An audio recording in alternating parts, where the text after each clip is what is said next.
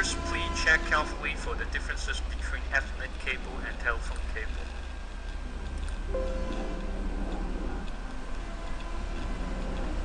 Then connect the splitter's modem port to ND300's ADSL port.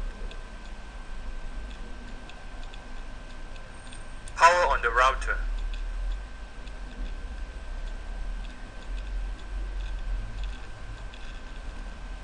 For wire connection, please connect your router's orange LAN port to your PC network interface.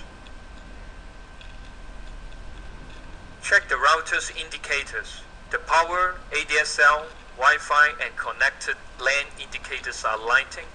The CPU flashing. That means your router is working normally.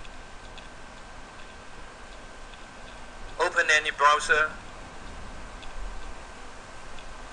Type in 192.168.1.1. Enter admin for username, admin for password. ND300 provides easy setup for quick configuration. First, choose language. There are 4 languages available. By default English selected, click Next. For ISP settings, 28 country ISP information are integrated. You can choose one based on your location. For example, we choose India. You can see all the ISP in India can be selected. Take airtime PPOE for example. The ISP connection type, channel mode, VPI and VCI value turns up. Only need you to type in the right username and password. If your country is not included, please choose Others.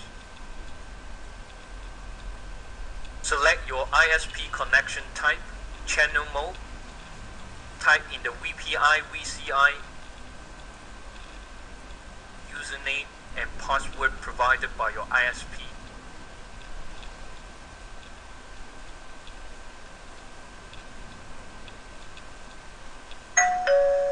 Click Next.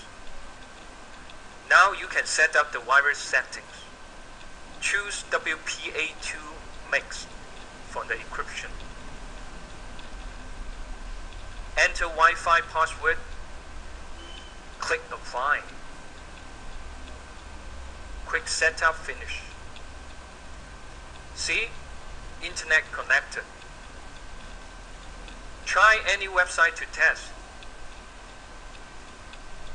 Enjoy your Wi-Fi world.